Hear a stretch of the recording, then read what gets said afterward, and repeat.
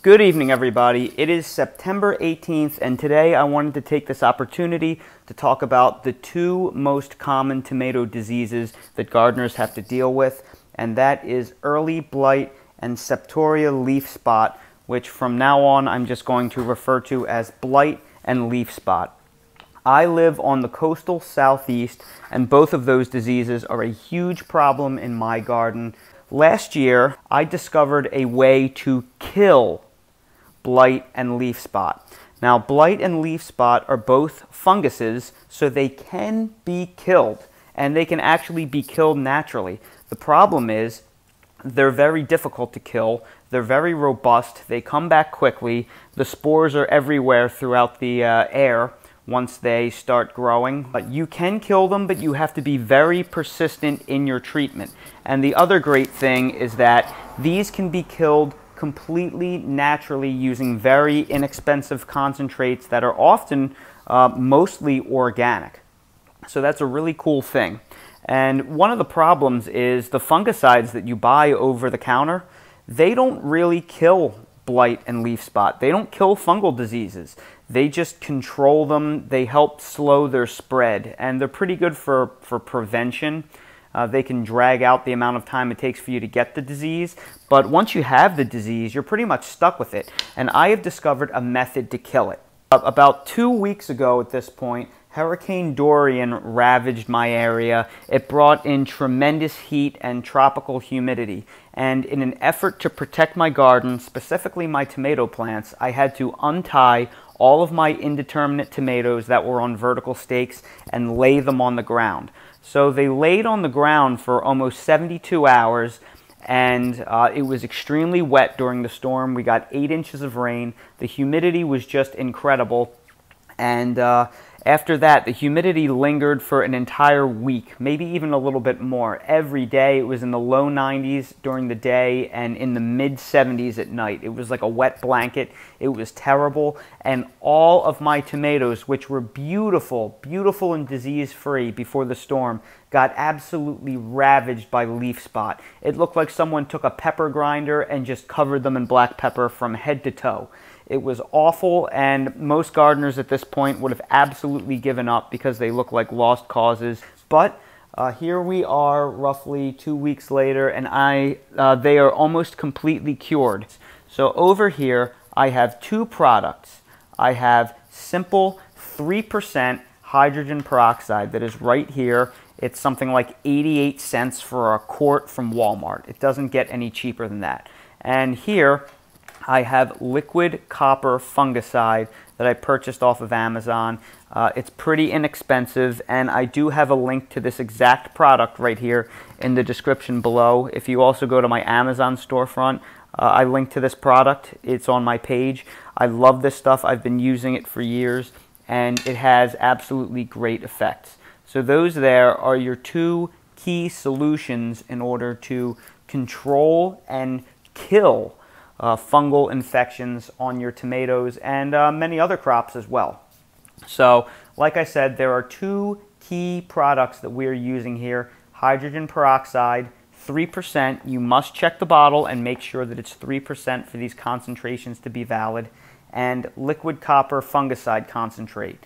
Now, for the liquid copper, the concentrate, the amount that I'm mixing is specific to this brand only. So if you get a different brand, you have to read the label and make sure that you are using the correct concentrations. This specific brand right here recommends a concentration for tomatoes of 3 to 5 teaspoons per gallon. So that's where my concentration of 4 teaspoons per gallon comes. I'm taking the middle number. So you have to read yours to make sure that that is accurate if you do not buy this brand. So we have to make two different sprays here. We're going to make a peroxide spray and a copper spray. The good news is these are completely natural products, specifically hydrogen peroxide. Hydrogen peroxide is what is going to kill the fungal infection. Copper is not. Copper is going to create an environment that makes it difficult for the for the fungal infections to take hold on the leaves. It's going to coat the leaves and it's going to sit on there and prevent further contamination. It's not going to kill it. This is the killing agent.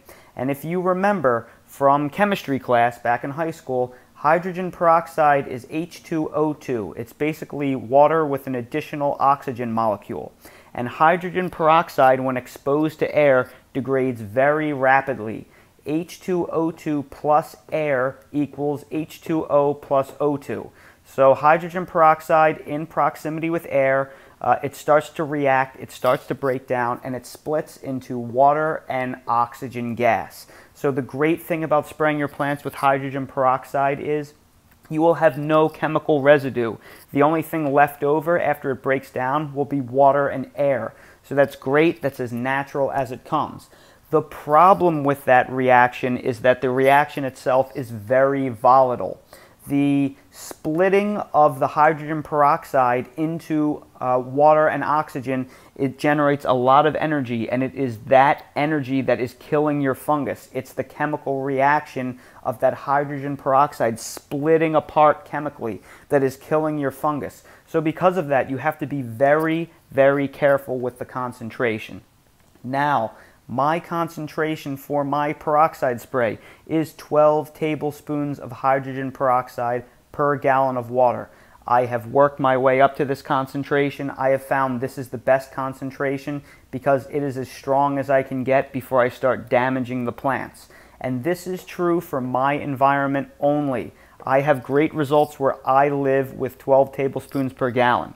If you have a stronger sun, if you have different air quality, if you have more pollutants in your air, more moisture, less moisture, whatever it may be, the concentration I am using may harm your plants. So please test spray. Only try this concentration on one plant. Or start with 6 tablespoons per gallon, work your way up to 12 slowly and incrementally.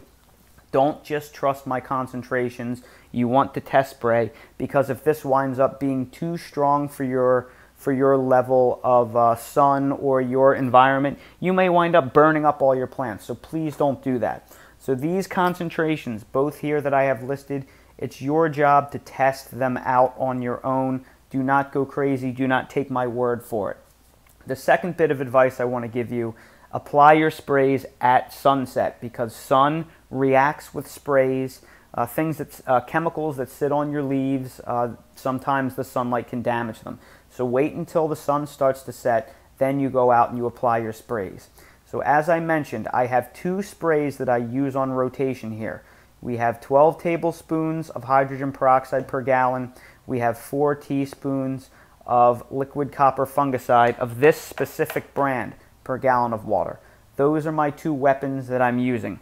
And I've taken this time to put together this schedule so you can just pause this video and you can use all of these concentrations in this schedule, print it out, and use it on your own. This is the schedule that I've followed, and I've been able to mostly eradicate fungal infections from my garden doing this. Now again, I have these all listed by nights because we want to spray this at sunset. We don't want to spray during the heat of the day. So when your plants are overtaken by a fungal disease, the first thing you want to do is you want to prune off as many of the diseased leaves as practical. If the disease is overtaking the lower leaves of the plant, generally you want to cut them off. So the first thing you always want to do is prune, but you also can't hack the plant to nothing. So you have to use your best judgment and prune as much of the disease off that is practical. Because you're going to prune the plant heavily, it's very important that you fertilize heavily. I use Miracle Grow Bloom Booster, which I also have linked in the description below, to help the plant recover. I also mix that with fish emulsion, but I'll get into that later. So the first night after you prune off the diseased leaves, you want to apply your peroxide spray. You want to coat the plant all over. You want to make sure you especially get underneath the leaves, because that is where the fungal infection tends to hang out. You want to let that sit on your plants overnight. It'll break down and dry. Night 2, 24 hours later, you want to repeat this exact process. Apply more peroxide, the peroxide spray on night 2. So over those 2 nights, you're going to very heavily hit the plant with the hydrogen peroxide, and that is going to do a lot to kill the fungus. Night 3, you want to rotate in the copper spray at this concentration, 4 teaspoons per gallon. The copper spray needs to then sit on your plant for 48 hours. So if you have rain in the forecast, you're going to need to repeat this process here. The copper cannot get washed off by rain, so you need 2 dry days for it to sit on there and really start to affect the plant and try to get that disease under control so it can't take another foothold. After you've let that copper sit on there for 48 hours and you've given the plant a little bit of a break, hit it with peroxide again, because at this point the disease is probably not completely eradicated. Once again, let it dry overnight. Apply copper again on night 6. Let it sit on the plant for 72 hours. We're giving it a little bit more time to sit on the plant. And then finally, night 9, peroxide again. And then within this 10-day span, you can take a plant that is really hurting and full of blight and leaf spot, and within 10 days, you can mostly cure it. And you're going to want to be pruning along the way.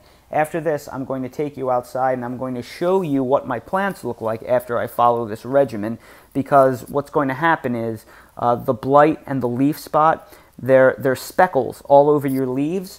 Once you follow this, the peroxide is going to start killing off the infection, and it's going to leave holes in your leaves where the infection used to be. And I'm going to take you out back and I'm going to show you what those holes look like. So this is a very rough schedule. If within 10 days the disease is not completely under control, spray it with peroxide again. Go with the peroxide and then copper every 72 hours schedule. Once you have it under control, in order to maintain healthy plants throughout the season, I recommend hydrogen peroxide once a week, and then the copper spray at the minimum concentration for my fungicide, which is 3 teaspoons per gallon, and then let it sit on there all week. If you maintain this schedule, rotating in the copper and the peroxide, you can usually keep your plants relatively disease-free and under control, at least until the heat of July and August, if you live in a really humid climate like mine. All right, everyone, it's a little windy out here, so bear with me as best as you can. This used to be the disease all over my plants. So here was the leaf spot. As you can see, there are holes in the plant, and the holes in the plant is from the hydrogen peroxide killing off the disease. This is pretty consistent as you go up. These were absolutely covered in leaf spot. It was terrible. It looked like freckles all over the plant.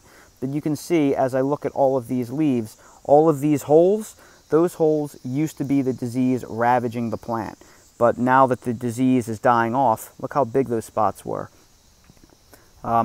Now that the disease is dying off, the plants are starting to look really good. So as you can see, I don't have it completely under control yet, but I'm making a lot of progress.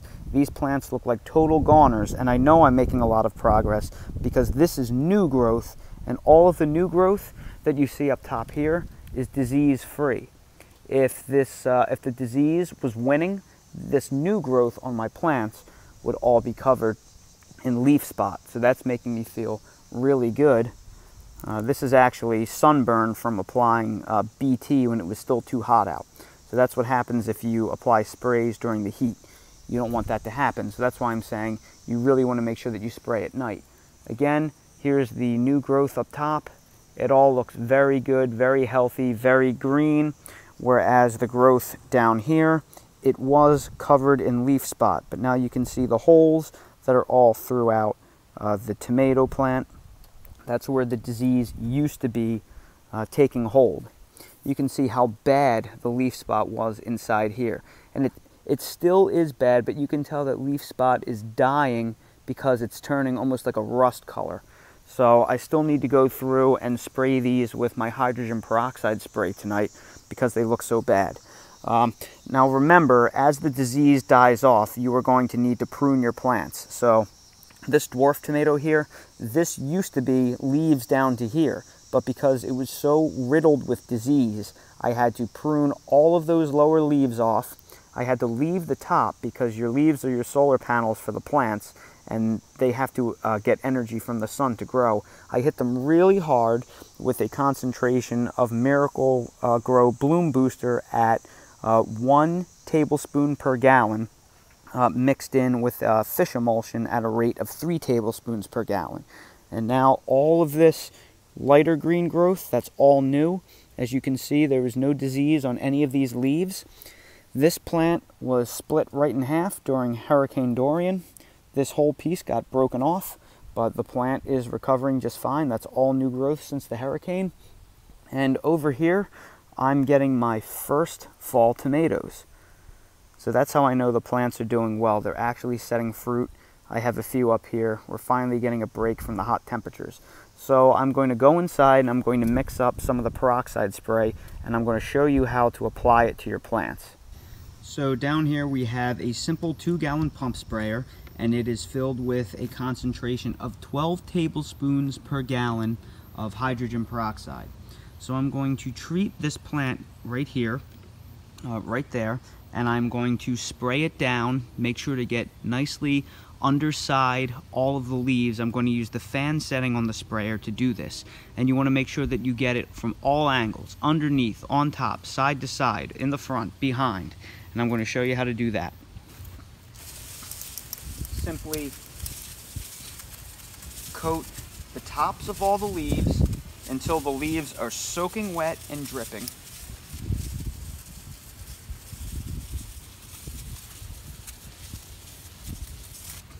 Make sure to get underside all the leaves, because a lot of the fungal diseases hang out underneath because they're protected from the sun, and the sun tends to kill the fungus. So a lot of the worst infection is actually underneath the leaves. Make sure you get it from the other side, underneath,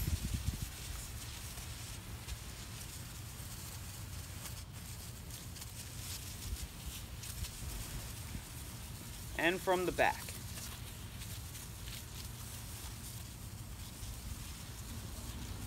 So we want to let that plant drip off and sit overnight and dry off, and then tomorrow we will simply hit it with the copper spray. And when we hit it with the copper spray, we will let the copper spray sit on there the number of days based on the schedule I just gave you. And that's all there is to it.